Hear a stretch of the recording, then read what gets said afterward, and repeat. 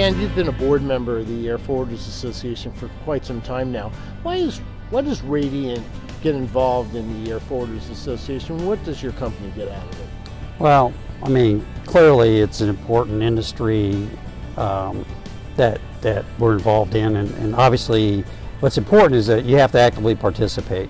And there's a lot of people out there in the industry that want someone else to solve the problems for you. So being on the board, you basically get closer to the issues. And I think that given insight into you and what you're doing in Washington, and it's critically important for us to get actively involved with our senators and our congressmen as it affects our industry. And there's no other way to be informed than to be involved.